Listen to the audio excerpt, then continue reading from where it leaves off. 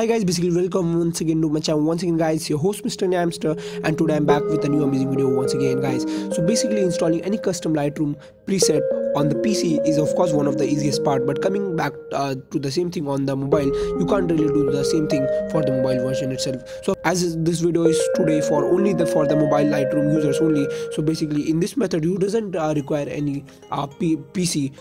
So without wasting any time guys, so let's get started with this video. So first of all, what you need to do is just go ahead and just download the APK of the Lightroom itself. So I will just put the link in the description. If there's alternative method also, if you want, you could also extract the APK from this app itself. It is a very good app guys. So basically what it does, it will just extract the APK. If you have previously installed the Lightroom, then what you need to do is just go ahead and tap on the Lightroom, and basically it will just create new APK file. Just go ahead to the internal storage, and there will be a folder named as extracted APK, and as you could see here is the Lightroom which we are going to modify now. So next part is now just go ahead and just download the APK editor guys. I will just put the link in the description also of this also. Just go ahead and tap on that. So what you need to do is just tap on select an APK file, and now just select the Lightroom which we have just extracted, or the Lightroom which you have just downloaded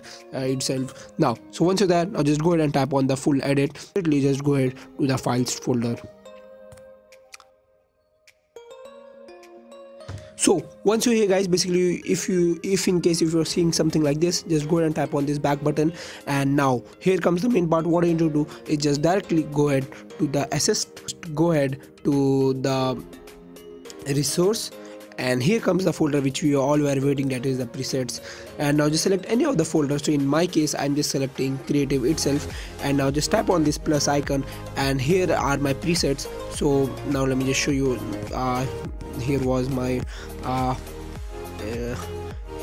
presets folder, and now just select any of the presets which you want to add. So in my case firstly I'm adding this one.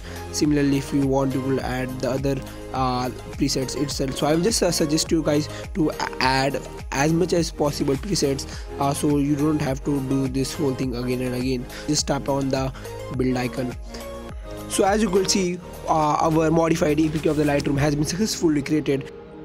So if you have already installed the Lightroom, then what you need to do is now just go ahead and now just uninstall the Lightroom app. It's go ahead to the directory where our modified version of Lightroom has been created. So it is in the APK editor, and now basically you will see something, the gen signed APK, something like that. Simply just install our modified version of the Lightroom.